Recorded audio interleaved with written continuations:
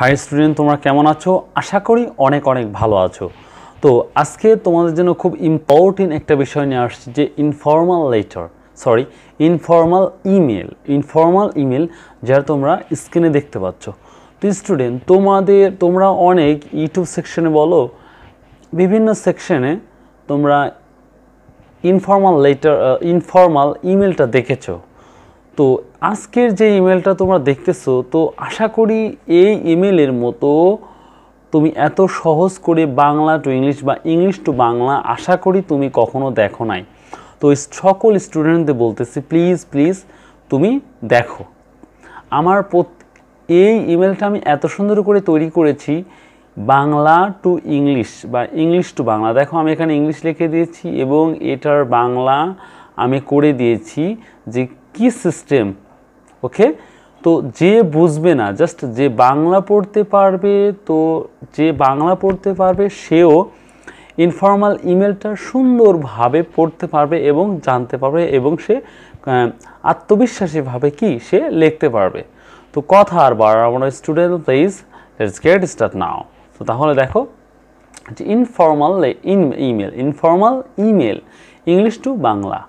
আচ্ছা, এখন আমাদের কোশ্চেনে যেটা থাকে, দেখো এমন থাকতে পারে যে write an email to your father informing him about your preparation for the coming annual examination. তোমার বাবার কাছে একটি ইমেল, বা আমি এখানে করতে পারি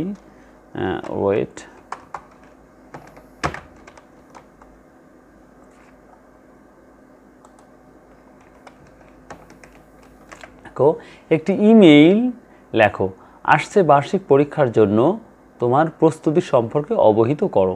কাকে অবহিত করো?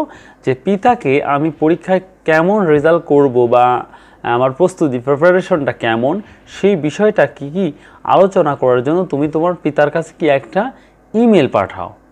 তো আমি আবার বলতেছি, যদি তোমরা ইমেলটা দেখো, আমি বলতেছি তোমরা ইউটিউব সেকশনে দেখবে অনেক ভিডিও আছে ইমেলের, অনেক টিচার আলোচনা করেছে, ডিসকাস করেছে, তোমরা দেখতে পারো, দেখবা ওইগুলোর সাথে একটু অনেক ডিফারেন্ট হবে, এবং আমি আশাবাদী তোমরা অনেক সুন্দরভাবে এটা বুঝতে পারবে। তো দেখো, ইমেল মানেটা কি? দেখো, ইমেইল হলো ইলেকট্রিক ইমেল। কি বলা হয়? Electric email. এটা জেনে নিও, এটা তোমাদের অবশ্যই খুবই প্রয়োজনীয় একটা বিষয়। আচ্ছা, যারা আমরা চাকরির জন্য পরীক্ষা দিই, তাদের জন্য তো 100% বলতে পারি ইমেলটা কিন্তু অনেক ক্ষেত্রে আসে। ওকে, তাহলে দেখো, ইমেইল হলো ইলেকট্রিক ইমেল। বৈদ্যুতিক ডাক এর সংক্ষিপ্ত রূপ কি? বৈদ্যুতিক ডাকটা কি এর সংক্ষিপ্ত রূপ। তো স্টুডেন্ট, এটা যদি মনে রাখো তাহলে তোমাদের জন্য বেটার হবে। তাই যা কথা বাড়াবো না, তাহলে মূল বিষয় আসি, যে ইমেলটা কিভাবে তোমরা শুরু করবে। তাহলে দেখো, সেম আমি যেমনভাবে লিখেছি তোমরা এমনভাবেই তৈরি করবা। তো আশা করি তোমরা 100% মার্ক পাবা। দেখো, ইমেল প্রথমে তুমি অ্যান্সার দিবে। কি দিবা? অ্যান্সার দিবে। অ্যান্সারটা লেখা ফ্রম মানে কি? থেকে। কার থেকে যাচ্ছে সেই বিষয়টা। এখন এখানে যদি না বুঝো, তো স্টুডেন্ট এখানে বাংলাতে লেখা আছে, নিঃসন্দেহে তুমি দেখতে পারো। তো তাহলে দেখো, যে ফ্রম যে mdcare@gmail.com, অর্থাৎ বলছি যে কোনো একটা ব্যক্তির নাম হতে পারে। যদি তুমি সেন্ড করো তাহলে অবশ্যই তোমার নামটা এখানে দেবে, আর এতে বোঝাইছে @ আর জিতে জিমেইল, এখানে তো লেখা আছে gmail.com, এটা লিখবে। এখন টু মানে তে বা প্রতি আমরা বলি। দেখো, এখানে লিখছি টু মানে প্রতি। এখন আমাদের বুঝতে হবে যে কার দিকে যাচ্ছে। যার কাছে আমি পাঠাবো অবশ্যই তার জন্য আমরা টু লিখব এবং তার নামটা লিখব। যেমন যদি ধরে নাও আমার পিতার নাম আব্দুল কুদ্দুস, তাহলে কি আমার পিতার নাম কি? আব্দুল কুদ্দুস। তাহলে আমি আমার আব্বুর কাছে পাঠাবো, তো আব্বুর ইমেলে পাঠাবো। সো এখানে আমি কুদ্দুস লিখেছি, দেখো @gmail.com। তো এটা লিখেছি। এখন আমাদের আরেকটা গুরুত্বপূর্ণ বিষয় হচ্ছে সেন্ড। তুমি কোন সময় সেন্ড করলে এটা কিন্তু অবশ্যই ওটা লিখে দেবে। মানডে November 1, 2019, বা আমরা এখানে 2021ও দিতে পারি। তাহলে দেখো 21। এখন কোন সময় এটা সেন্ড করছো? দেখো 10 AM, কি 10টায়, কি 10টায়।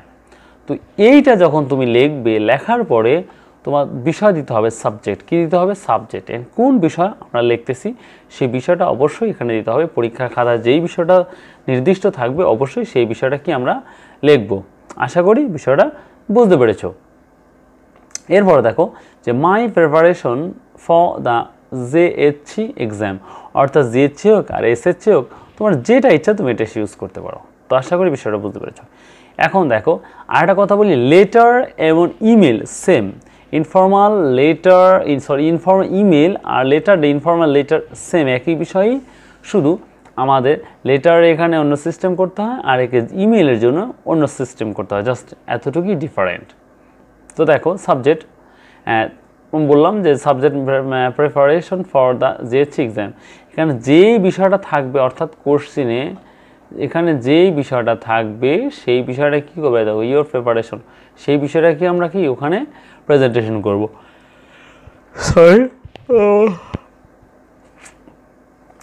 এরপর দেখো যে ডিয়ার ফাদার, কি বলবে? Dear father, how are you? I hope you R much better and I am very good with your blessing. I got your better and এখন প্রশ্ন হচ্ছে যে এখানে যদি তুমি না বুঝো এই কথাগুলো, ইংলিশের লেখাগুলো কি আছে, এটা যদি না বুঝো তাহলে নিঃসন্দেহে তুমি বাংলাটা নিচে দেখে নিতে পারো। তো দেখো যে I have prepared all the lessons well. You know that I am weak English, so I need English every day. I hope that I will get good marks any subject in the coming annual examination. My regards to you and mother. Take care of health. Your loving son or big daughter. যদি তুমি ছেলে হও তাহলে অবশ্যই ছেলে লিখবা, সন লিখবা, আর যদি মেয়ে হও তাহলে মেয়ে লিখবা, daughter. And এখন একটা প্রশ্ন দেখো আমি এখানে দিয়েছি, যদি এইখানে যেই নামটা থাকবে, কি এইখানে যেই নামটা থাকবে অবশ্যই কিন্তু এইখানে সেই নামটা দিতে হবে। ছেলে হোক আর মেয়ে হোক, ছেলে হোক আর মেয়ে হোক একই বিষয়, কিন্তু এই @ যেই নামটা দিবে তুমি অবশ্যই এই জায়গাতেও সেই নামটা দিয়ে দিবে। আশা করি বিষয়টা বুঝতে পেরেছো। এখন আমাদের বাংলাটা দেখার বিষয় যে আমরা কি পড়লাম, এখন বাংলাটা দিয়ে দেখি। তাহলে দেখো যে উত্তর ফ্রম মানে থেকে mohammad@gmail.com, প্রতি মানে কার প্রতি যাচ্ছে? দেখো আব্দুল কুদ্দুস @gmail.com। কোথায় যাচ্ছে? দেখো পাঠানো সোমবার নভেম্বর 1 মানে 1 নভেম্বর 2021 10টায় কি AM, 10টায় AM। বিষয় কোন বিষয় আমরা আলোচনা করছি? তাহলে বিষয়টা দেখো যে পরীক্ষার জন্য আমার প্রস্তুতি। পরীক্ষার জন্য কি আমার প্রস্তুতি। দেখো প্রিয় বাবা, আপনি কেমন আছেন? আমি আশা করি আপনি অনেক ভালো আছেন এবং আপনার আশীর্বাদে আমিও অনেক ভালো আছি। আমি তোমার চিঠি পেয়েছি। দেখো এখন এই যে কালো কালি, এটাই আমাদের মুখস্থ করতে হবে। তাহলে দেখাচ্ছে একটা ইমেল যদি তুমি ভালো করে পড়ো, আমি নিঃসন্দেহে বলতে পারি ইনশাল্লাহ অনেক ইমেল খুবই সুন্দরভাবে তুমি লিখতে পারবা। আর যদি কোনো প্রয়োজন হয় তাহলে অবশ্যই আমাকে জানিয়ে দিবা। আমি সমস্ত পাঠ ভালোভাবে প্রস্তুত করেছি। আপনি জানেন যে আমি দুর্বল ইংরেজিতে, তাই আমার প্রতিদিনের ইংরেজি দরকার। আমি আশা করি যে কোনো বিষয়ে আমি ভালো নম্বর অর্জন করব আসছে বার্ষিক পরীক্ষায়। আমি আপনাকে এবং মাকে শ্রদ্ধা করি। স্বাস্থ্যের প্রতি যত্ন নেবেন। তোমার ভালোবাসার ছেলে বা মেয়ে কি মোহাম্মদ খায়রুল। এখন এইখানে আমরা লিখতে পারি কি যে কি বলছি কেয়ার।